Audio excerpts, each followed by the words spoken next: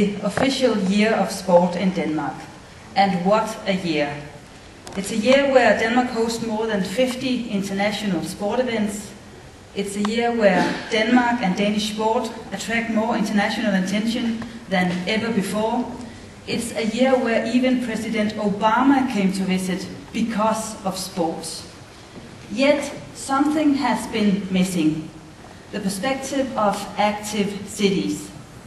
Active cities is not just about football and fitness.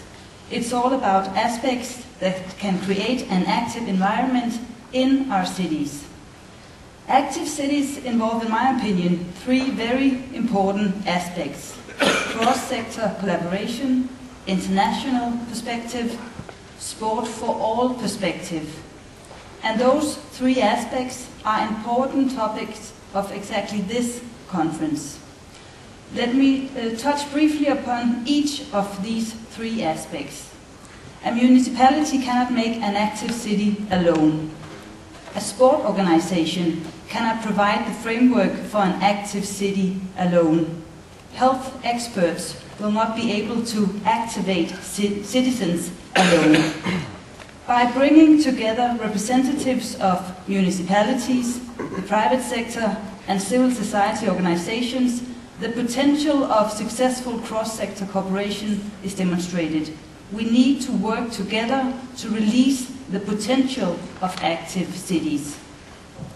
The second aspect of this Congress is the international perspective. Active cities are not created in a bubble. They are developed by combining international inspiration with each city's own strength. And it is evident why cities want to be active cities. Look at the benefits to health. Look at the benefits to social capital and social inclusion. Look at the benefit to youth involvement. The potential for cities to create a unique profile as active, healthy cities is enormous. It will help the cities attract investment and skillful labor, and it will help the citizens feel proud about their city. This is international branding with an edge. If an active city wants to release its full potential, it should not only be active, it should also be known to be active. The third aspect I see under the Congress is the sport for all perspective. As Minister for Sport, I work to create supporting structures for the sports sector. Denmark has a long sport for all tradition. The voluntary-based sports sector has contributed to the social development and grassroots democracy for decades, and the sport associations are an important part of our culture. The Danish government recently established a Sport for All Commission.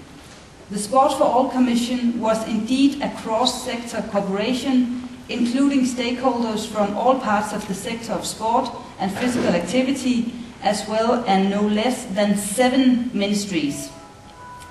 The Sport for All Commission analyzed how to improve the Danes' participation in physical activity.